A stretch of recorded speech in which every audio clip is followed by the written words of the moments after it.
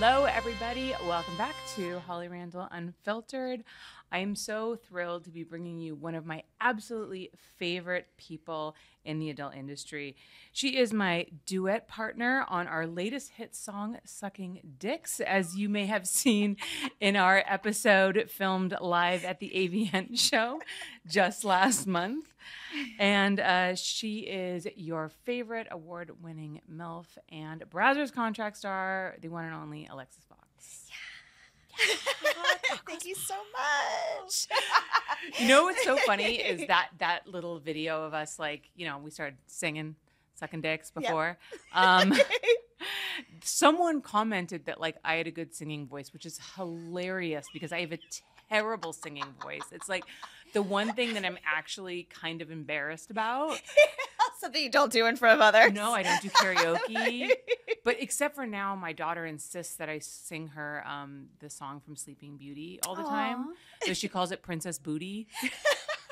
Like, Mommy, sing Princess Booty. I love it. And she makes me sing it like several times before she'll go to bed. And so I'm like, and I try to like not sound terrible. And I know my husband's like on the other side of the wall going like, oh, just like cringing. Putting things in his ears. Yeah, but I mean, she loves it, so that's all that matters. But yeah, I don't know. Maybe it's improving. Maybe, you know, maybe we have a shot here. Maybe we I think we should record that. I think we should. Put it on some vinyl. Oh my God.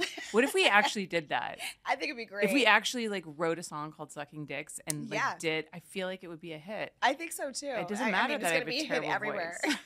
Can't I just auto-tune it anyways and sound like Little John and it'll be fine? Absolutely. They have everything for that. I dated someone a long, long time ago that's in the music industry. And after I saw how like they put her voice together and everything like that, I was like, oh my God, like you could be anybody. Is anything real anymore? Like nothing. I know. It's scary. It is scary. Oh my God. So as mentioned, we got to briefly chat at the AVN show. And then before that, the last time we spoke was actually, we did a live interview during quarantine. Do you remember that? Oh yeah, I do. Yeah, I just did it. Yeah, we were all stuck at home. So I was like, I'm going to do I called them quarantine chats, just do a bunch of like live interviews with people. But that's the last time we've had like a long form interview. That is true. That seems like forever ago. It right? Weirdly enough. You know what's so crazy is I was thinking this the other day. Have you started, I watched a movie. Have you seen Pearl? No. Okay, so it's like a origin story from another movie called X. It's really good. But anyways, it's actually set in the time of that first pandemic that like nobody knew existed until this one came around. It was like in the early 1900s, I think. It was like the Spanish flu. I probably have the dates wrong, but it was a long time ago. So there's people wearing masks and stuff like that. And I was just thinking to myself, watching this going, Jesus Christ, we literally just had a pandemic like 2 years ago. And I remember thinking, when is life going to get back to normal? When are we going to be able to go around without masks on? And I like couldn't wait for that day. And now that we're at that day, it feels so crazy that ever happened. Yeah, it feels like a blurb. Yeah. Like just some kind of weird in programming in some sort. So, yeah. But COVID changed people's lives drastically in so many ways. You know, a lot of people shifted careers or literally just, you know, changed the way that they looked at life. How did that whole period affect you? Do you feel like it changed you in any way? I think it changed a lot of my external living. It gave me time to kind of sit back and really look at everything. Where before, you know, even currently now, you're on the go. You kind of really have to learn to stop. Okay, what's all going on here? What do I need in my life? Why don't I need in my life? Who, places, things, all those things. And it kind of gave me an opportunity to really weed out what I needed to weed out. It was a great opportunity for expansion for me. I was able to really set forth some goals and really just kind of nipped away at them and crushed them as I went. Really just kind of cleared the way. It's like, it was good for me in that perspective. And it also like what's really important to me, what my priorities are, and what I valued as far as like, gosh, just nature, just be able to go out in nature, you know, and hike, and also creating more balance in my life. Yeah. Was really important. Yeah. But yeah, give me an opportunity to set structure for that. Yeah, that balance thing is so hard, right? And I feel like that's something that we're always trying to find. Yeah, I think it's always ever changing. It's going to be an ebb and flow. I mean, I think that's how life is. It's like our breath. We inhale and we exhale. We have moments in our life where we have huge expansions. Like I feel I went through a huge expansion of the last few years, and I can feel myself withdrawing within and saying, okay, where am I going to go now, and where do I want to reevaluate myself? Mm-hmm. So with that ebb and flow, I think that's just normal. I think like we just got to learn to flow that. Yeah. But it sounds like you're comfortable with like the ebb. You know? am. The okay, you have the expansion and then you have the pause. I feel that, at least for myself, and I do feel that society pushes this idea as well, that you have to constantly be hustling, constantly growing. Like if there's a moment of pause or a break that you're failing or you're getting behind. Oh yeah, look at our numbers on Instagram and all the crap. Like, oh, your account only reached this much. Well, what, because I didn't post every day? Like, I don't really care. I don't, because what's more important to me than anything else is my internal happiness and making sure that I'm present with those people that are most important in my life, including myself. And giving myself that. So if I don't post for a couple of days, I don't care. Let the algorithm throw me on the bottom. Like, whatever. Yeah. Like, it'll bounce back up. And then I'll, like, have my moments where I feel, like, really creative. And I'll be, like, on my thing for a while. But I really try not to, because I look at myself more as an artist. And I don't think, like, real art is just created, like, nonstop. We don't just, like, shove that out of our veins left and right. We might have moments and periods where the creativity just might flow for us. But I just don't. I think we've been sold this idea that we have to constantly create, and I just don't buy into it. Yeah. I think everybody was like, "Oh, what's your next calendar going to be?" Da da da da. Because I did this grandiose, 20. It was a passion project. It was something I wanted to do, and I was like, I didn't do one. I didn't feel like it. I was talking to Angela White about this actually, and she was like expressing the frustration around how, she's come out, she's done something big, spectacular, whatever. She does like a media tour, she discusses it, and then people are like, so what's next? It's like, yeah, dude, I just made this thing. I just did the big thing. I put all this work into it. Like, can we not just enjoy what I just? Yeah, can we revel in it a little bit? Like, I want to splash around, marinate. Like, let me have it for a moment. Yeah, because then it makes accomplishing that almost not worth anything. Yeah, if you can't enjoy. It's that instant gratification almost. Yeah. I mean, when people are living through their phones and not actually through their eyeballs anymore. God, that's so true. That's so true. And it's like, and I get frustrated with myself about that, because I'll set this goal forth and I will work hard to achieve it, and I'll achieve it. And then when I achieve it, I'll be like, what's next? I'll tell myself that. And it's like, well, why can't you just like pat yourself on the back and appreciate where you got to? And it reminds me of that saying, like, it's the journey, not the destination. And it's true, because whenever I hit that destination, I'm like, doesn't, like, you know what I mean? Like, I was convinced that once I got to this point that everything, that would be like my pinnacle and everything would be fall into place, and I'd be so happy with that. And that would be the completion I was looking for, and it never is. I think those are also like little steps along our way. You know what I mean? And like that it's never going to be completed. Yeah. I mean, maybe at death, or it will be completed in some way or at some aspect. Yeah, I mean, how that goes. We're forced to wrap it up, right? Like, I guess. It's just like, God's like, your time is up. You know what? You've had plenty of time here. If you haven't got it now, we're cutting it off. Like, sorry, lady.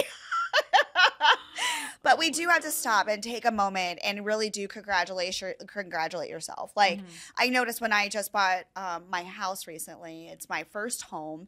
It was a big deal for me. And I had to like literally take a moment, and I still sit, like, I'll just sit around and I'm looking, I'm like yesterday I was in my jacuzzi and I was like, oh my God, this is mine. And I felt like how I know where I'm on the right path, and it feels good. And like those moments, it's because I feel like this little tickle, like almost like my heart is tickling around the entire structure of it. My lungs feel tickly. I don't know how to describe it. I feel like I'm being tickled from the inside out. And it really, I think I think that's what pure joy is. And so when you reach those times of pure joy, maybe that's, that's those excitement moments. Right. Maybe it's not just gonna be like this big wow party, but like notice yourself, like get those little, start taking being more aware of those moments that you just feel that tickle on the inside. Yeah. And those little sweet moments of joy is and actually be present in those moments, right? And that's where I think you're gonna feel the tickle. Yeah. Is being that present. Yeah. I find that's another thing that I struggle with. And I remember I was reading, is it Emmett Fox? I feel like I completely just butchered his name. He wrote, someone kill me. Which book? I'm fucking Googling this shit because now it's going to drive me crazy.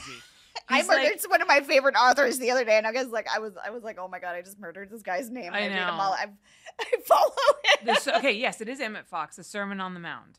Oh, okay, I've heard of that, but I haven't. So it's a really great book, and this is the one I'm talking about, right? Because he's written a fucking fuck ton of these. I'm pretty sure this is the book. Anyways, my point is that he talks a lot about being present, and one of the things that really struck me is that he talks about going to like this beautiful meadow. He went on a hike with a friend. They like made it to this beautiful meadow that they traveled all this way to go see or something like that. And she's looking at it and she says, God, this is so gorgeous. I can't wait to come here again. And he was talking about how like even in that moment, she's not in the present. She's already in the future. She's already thinking about like when I'm going to come back. It's like, but you're here right now. Yeah. Why are you thinking about why did you already leave the place? Yeah, exactly. Why are we planning our next trip here already when you haven't even and I think that, explored this? I think that all the time, like all of these, really like the other day I always try to work on gratitude and appreciating what I have rather than wanting something more because I'm always in that mode of like wanting the next thing. And I was like, I have like this great life when you come to think about it. Like I have a husband that I love. I have like a daughter that I love. I have like a career that I love. I have friends and family and all this kind of stuff. And, this is like everything that I probably would have dreamed of. If I could have looked at where I'm at right now, like 20 years ago, I would have been like, oh my God, that's it. So why can't I be present in these moments and enjoy these moments that I dreamt about my whole life? Yeah. You're going to have to do some meditation on that. I was going to say, can't you just give me an instant gratification answer? That's what you're here. Fix me, Alexis. I think you're becoming more self-aware that you're maybe not being present in those moments. I'm going to recommend just really diving into some more boxing. Boxing is a great practice of staying present in the moment because once you take your mind off of what like your breath work and all of a sudden everything's into flow and you're like, oh, I could think something else, you're getting hit. Yeah. So just think about, and like what I like to do is in those moments, I'm trying to train my brain. Like this is what being present's like. This is what being present's like, so that I can just continue to be there, and my brain will automatically go into that mode. Does that make sense? Yeah, you're exercising your brain just as much as you exercise your muscles. Yeah. So you're training yourself to be present in those moments. And when you feel yourself picking up the phone or putting it down, or if you have an event, hire a photographer, and that way you put your phone away. I've learned to just not have my phone at events anymore and just rely on other people to do those things. That's such a good point about events because so many times I have tried to just do everything myself to save money. And this is actually very sad, but I put on my father's funeral last month and I was like, I'm not going to do anything. Like, I just want to like be able to celebrate my dad's life. I don't want to think about shit. I don't want to so I hired a caterer, Carla Lane, did a great job. Shout out to Carla. Thank you. That's amazing. Yeah. So Carla came and catered it. Got like an ATV person who came in with the monitor and the sound system, like just all of the things. Like someone handled parking, so I didn't have to think about any of it. And afterwards, I was like, I mean, as shitty as it was, that like it was my father's funeral, like a party that I never wanted to host. It was literally like one of the best parties that I've ever planned. Maybe there's the lesson in that. I know, right? But yeah, the event, and I was, it's funny because when I was thinking about planning all this, I thought event photographer, but I was like, it's a little weird to have an event photographer in a funeral, so maybe not for this one. Maybe not for that one. Maybe the next one. I get why you might not want one there. I totally respect that. Like, my dad died. Oh, God. I just got a vision of what people would be doing. Like it would be like just a constant meme in my brain right now. Stop. Not even. I shouldn't be laughing. Oh, I know, but I mean, like, you gotta laugh, man, because like, how else can you deal with life? I laugh so much, I'm gonna have my dimples worked on because the muscles are so tight. They just keep going in further in my face. I'm like, great. People are gonna be hiking those soon. People like little cliffhangers. We did actually. I do laugh a lot, though. You do, and I mentioned this when we last spoke. I mean, you've like such an infectious, positive personality. You're such a pleasure to be around. Like everyone loves you, and you mentioned that you very much embrace the light and the dark sides of you. And you know, we were at AVN. There was a lot of going on. Didn't have time to delve into that. Could you maybe explain a little bit more what you mean by that? Yeah, I just got a new book I'm going to start reading too. It's even called The Dark Psychology of For Your Better Life or something like that. A friend of mine just recommended it to me. And, you know, like, I think a lot of people just think I just walk around always smiling and stuff like that. It's just, you know, it's your mindset on how you go through things. And know that, you know, it's kind of hard to put it also. I just do life. I don't know how to describe everything, but you have to be comfortable with yourself, just in and out. And that's not constant work for me. Like I can always turn on a happy anytime, but it's nice to sit with myself when I'm sad. And it's okay to sit with myself and understand like what was the situation that made me angry, and, you know, why do I feel that way? And I do sit in silence a lot. Yeah. And I highly recommend being alone and sitting in silence and really kind of figuring yourself out from the inside out. Yeah. And know that you're all these things, and that happiness and all these, and the way that you are is always a choice. Everything's of direct balance. You have life, you have death. Without death, it would give life no meaning because people wouldn't give a shit what they do, right? Right. If life, and then it's the same direct rebalance. If life didn't exist and we all just were like, we wouldn't exist. Yeah. It's just, you know, you're going to find your way through all that. And like in a pendulum, on some moments, you're going to feel very light and airy into those moments. And that's great. And it's okay to find, you know, yourself in a darker moment and feel that sadness and feel the anger and understand, okay, this is what I feel right now, and feel it that moment. And that also releases you from carrying that with you. Does that make sense? No, I can't even tell you how much that makes sense, because I think one of my biggest issues, and this is why, you know, alcohol became such a big part of my life and such a problem for me, is that I didn't want to feel those dark feelings. I only wanted to chase the happy all the time. And, you know, ultimately, like, a lot of us do. Turns out drinking 24/7 isn't good for you, and ultimately makes you fucking miserable. Spoiler alert. Spoiler alert, it's actually an antidepressant. It's actually depressant. Didn't work at all. Yeah. So, you know, now that I have several years of sobriety under my belt, those moments of having to feel my feelings, as unfucking comfortable as they are, and believe me, I got a heavy dose of that when my dad died. Like, so grateful to now like embrace that process, because the crying, you know, the allowing those feelings to be felt, to be acknowledged, is the only way that they're going to pass through you and continue on. Because you're right, you will. Otherwise, you carry them with you. You carry it with you, and that's what makes people sick. Yeah. You know, if you carry and harbor any emotion, you know, like extreme goodness and extreme sadness, it's all the same. Like it's all extremes, right? Yeah. If you're going to carry that, just know you're going to carry that weight. You're going to probably make yourself sick.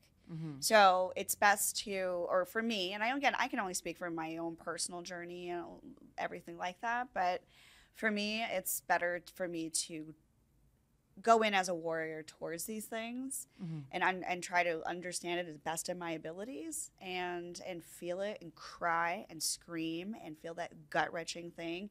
Go out to the mountains, scream it out, take a log, beat the tree, feel it. Yeah. You're alive. And how lucky are you to feel those feelings? Yeah.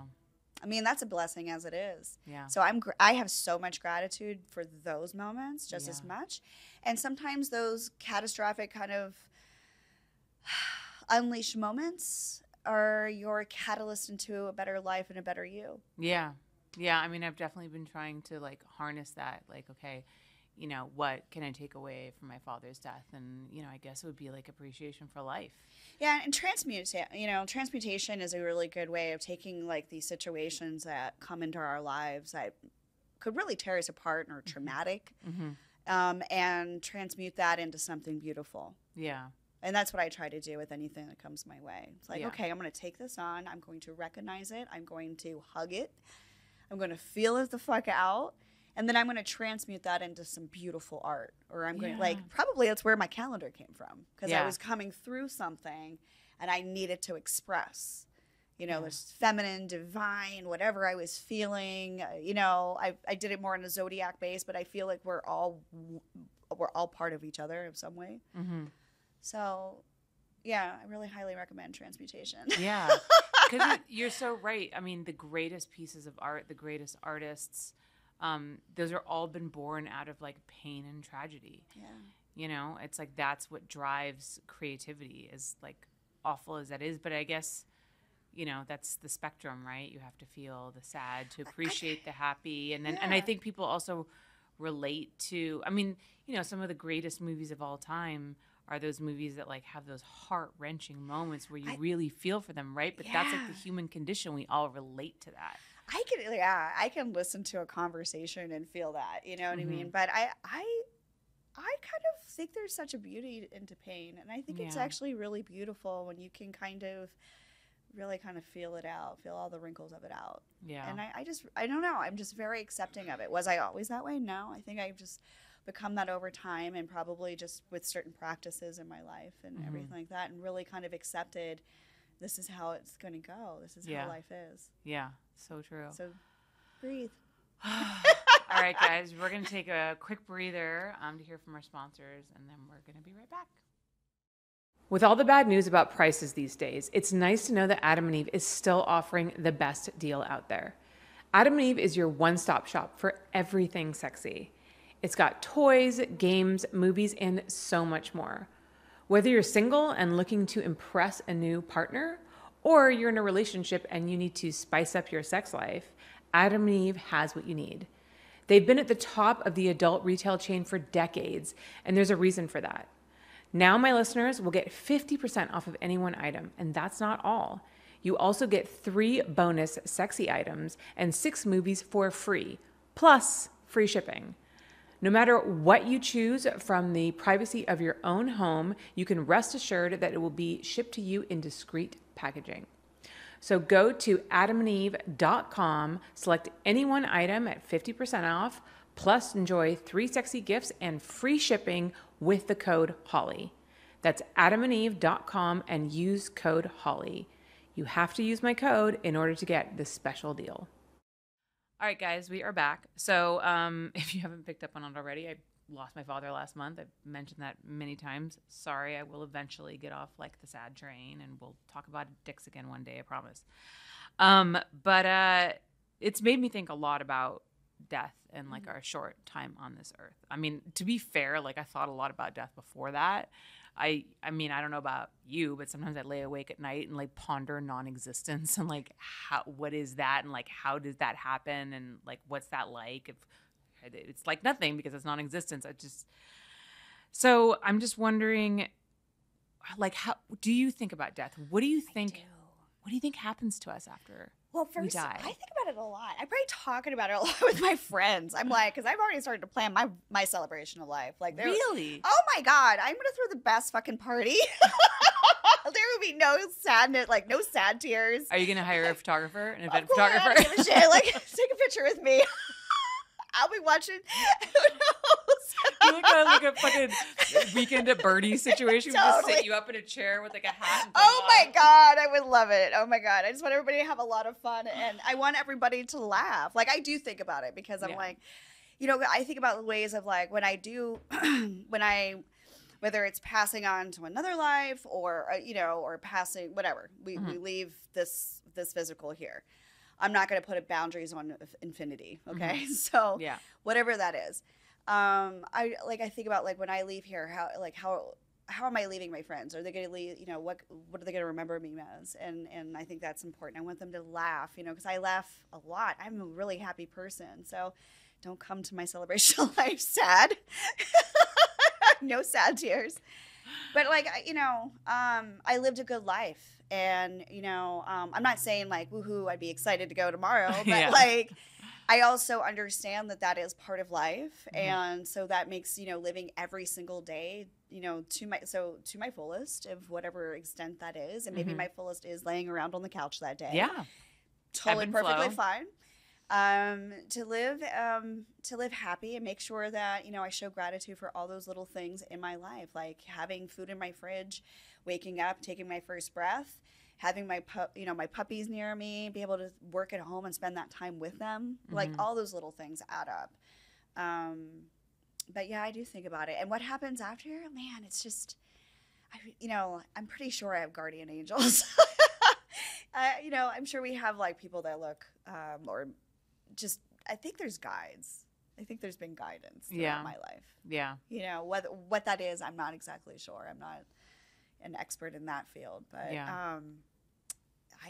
I do talk to the universe all the time. Mhm. I'll even say God, whether what that means, I don't know. Yeah. I think that can be hugely expansive. You can Mhm. also look at, God isn't in each of us. That's Mhm. a light source. Mhm. But I'm just like, and what I say is just like really my affirmations and my gratitude. I try Mhm. to do that every single day. Yeah. That way, there's no regrets. Yeah. It's interesting because there is, I think about you putting that light and love out and how people are attracted to that, right? So there is this energy that we create around ourselves. And it's interesting because, a lot of we talk about science and the physical, and this kind of relates to that documentary that I mentioned to you when we were emailing back and forth. I don't know if you got a chance to see it. I did. I caught a little bit of it. Yeah. Did you watch the first episode, or I got the first episode. Okay. I think I'm on close to the end of the second episode. Okay, so sorry guys, this documentary is called Life After Death, right? Surviving Death. Surviving Death. Thank you. It's on Netflix, and we watched the first episode, and I was pretty taken with it because I'm like a science person, though I also, like you, think that there's probably something else that we don't understand, but I also want to hear ideas about that based in some kind of science, like rooted in like the logical. That helps me digest it. And what I really liked about it is they had these professors and talking about consciousness and, basically talking about the limitations of science, because we can only measure the physical and what happens when the physical brain dies, and all of these crazy stories about when people's brains literally died and they had these out-of-body experiences. And I can say that my mother had something like that. So when she was giving birth to my sister, she had a C-section and they gave her too much anesthetic and her heart stopped. And she absolutely, and my mother is not like a woo-woo spiritual woman at all, like not even close. And she absolutely like remembers floating through a tunnel, feeling super peaceful, like all of these benchmarks that they spoke about people who have these near-death experiences have, like floating through a tunnel, some kind of portal, being able to hear everything that's going on in the room, this sense of like peace and calm.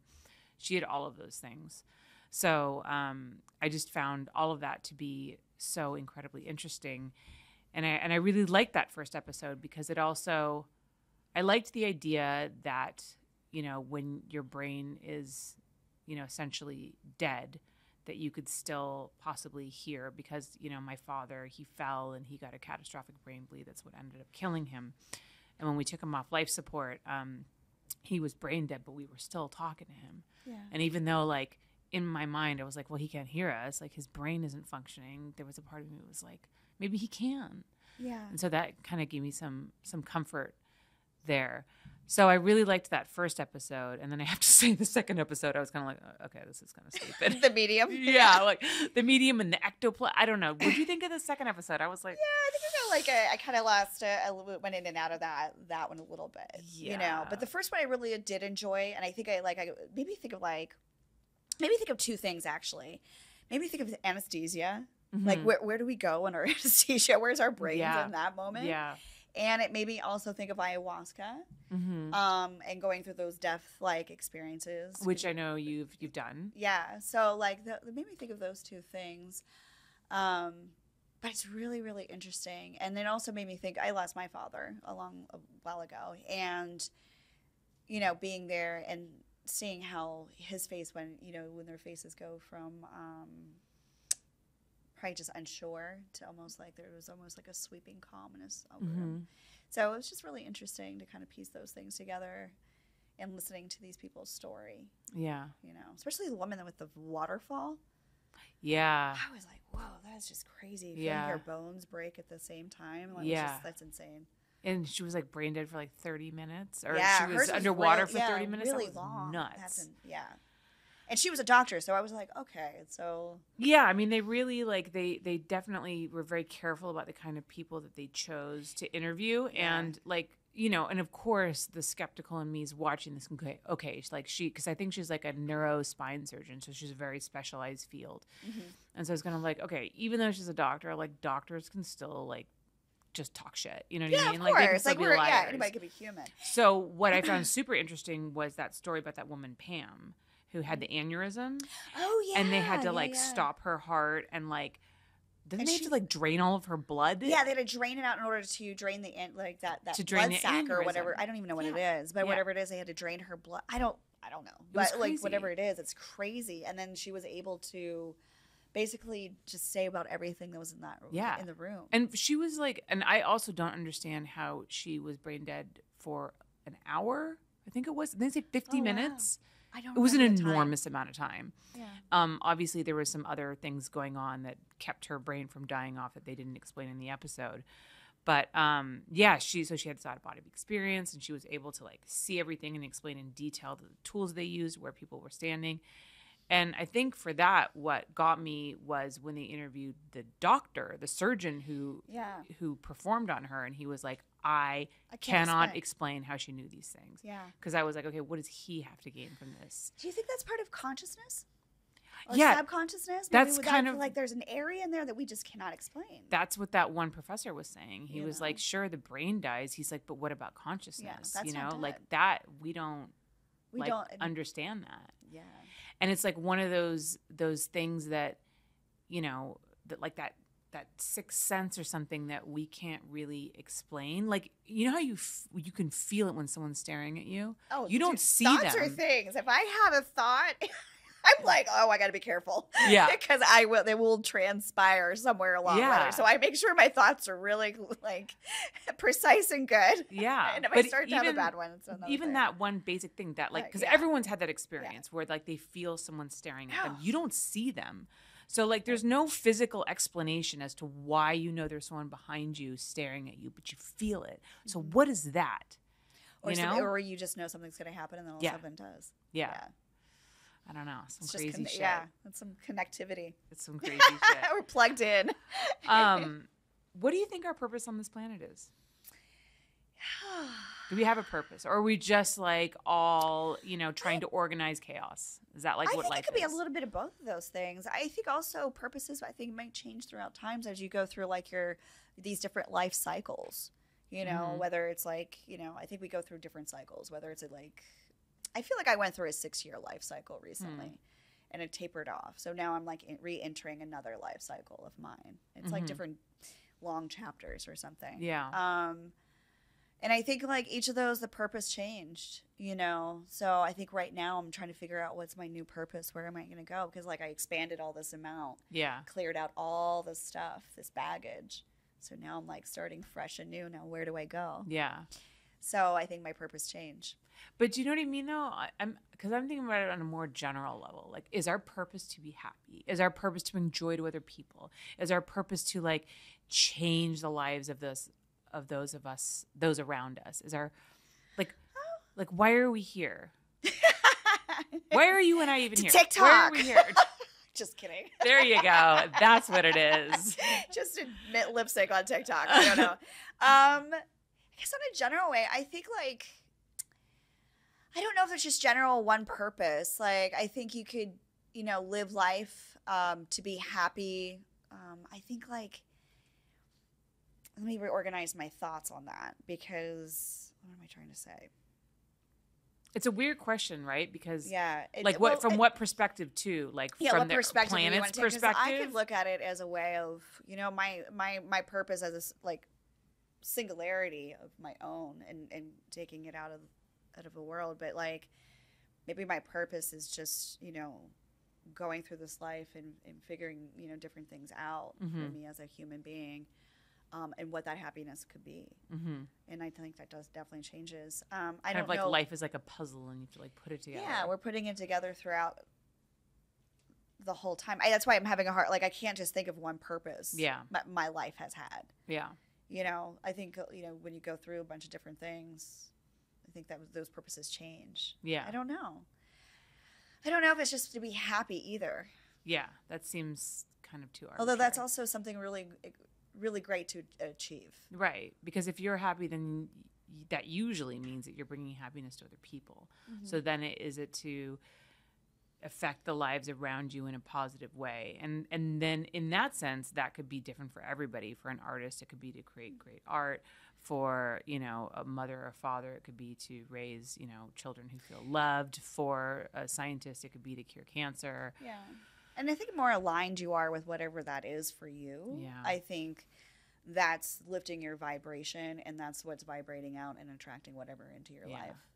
And then, they say that the key to happiness, because, that's the one thing that I think everyone's searching for, right? We're all, literally all we want is to be happy. Now, the way that we go about it is different for everybody and often misdirected. But the one that really resonated with me was, I forget his name, but he said that generally human beings are happiest when they feel they have a purpose. Yeah. We're we are we're human beings that are doing, even though they say don't be a human doing, be a human being. But do you know what I'm saying? Yeah. We want to feel like we're contributing to. But is that coming from an ego? Because is our ego just saying that we have to contribute to something to be important? Yeah, I don't know. I mean, we should be contributing something somehow, right? Even if, again, it's just bringing happiness and joy to your friends and people around you. Yeah, I think you shouldn't be sucking the life out of the world. Hopefully not. Hopefully not. We're being vampires to one another. That'd be horrible. But I also feel like if you're getting more aligned and you're radiating that, you're going to bring happiness to other people. Yeah. If you're controlling and you are going to be that vampire, you've chosen that side to do that. And so you're going to, limit yourself that way. Yeah. But, shoot. What was I going to say? I just completely brain farted. Sorry. Well, we can, I know that we have to wrap this up on the soonish side. Oh, no, we're good. Wait, no, we're not. We have 5 minutes. 8 minutes. Ernie, we have 8 minutes. You said we have 8 minutes. I can come back. So now that we have 8 minutes, let's talk about a very, this is a very serious subject. What is your ideal? How did you know I wasn't going to be serious? I can tell. What is your ideal penis size? Just because, people are going to be like, what's all this existential talk about? When are they going to talk about dicks? Here we are. We're talking about dicks. Alexis, what do you think about dicks? The key to happiness of a nice dick.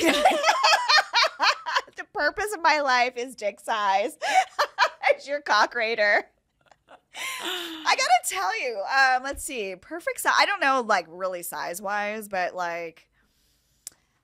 nothing that's too big or too small, to be honest. Because too big, I'm only gonna be able to do that every so often. Like your pray for my vag tomorrow. Tomorrow with Dredd, yes. who we love. I love him dearly. Everyone loves Dredd, but your vagina might be like, can we only love him once every couple months? Once every 5 years, apparently. That's where I'm going for right now.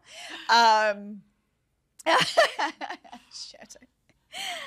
But I forgot he was going to say right now. Oh, your perfect dick penis size. Jeez. Caught on Dredd. I totally forgot. Just something that fits nice. Definitely probably bigger than 6 inches. Smaller than 10, maybe. That's a fucking big range. I don't know. 7 to 9? Okay, 7 to 8? I don't know. I don't think. Look, I'm so used to range. It's that much. It's anywhere between. Somewhere between there. You know what it is? I think I get so much porn dick. I don't even know what is the average dick out there. Yeah, that's true. You're definitely not. You're not dealing with average dicks on a daily basis. No, and I'm I've been single for a while. So I'm happy to get a worm once in a while. That's not on camera. I'm like, oh, what are we gonna do here? What is this? I mean, why do you think that, we were talking earlier about how, we were talking earlier about Dredd, and, Dredd's been on my podcast. If you guys haven't seen the interview, go check it out because it's great. He's so lovely. But, that podcast did insanely well, and my audience is 96, 98% men. So generally, male performers don't perform terribly well on my show. They usually get much lower The only time they numbers. don't perform well. I know. The only time they have to talk. Oh, shit. Sorry, guys. Can I just bust my dick out? Yeah, Can you I talk can. for me? Yeah. Oh, my God.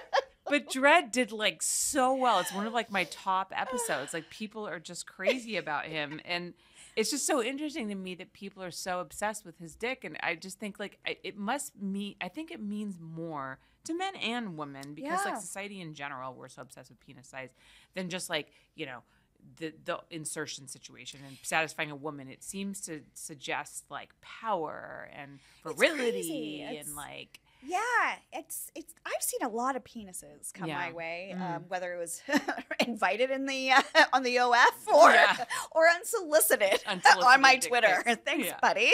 I've seen a lot of dicks, and I don't know why. I don't know. And is it just? And sometimes I gotta wonder: is it just an American culture that's obsessed with dicks, or is it obsessed with dicks all over the place?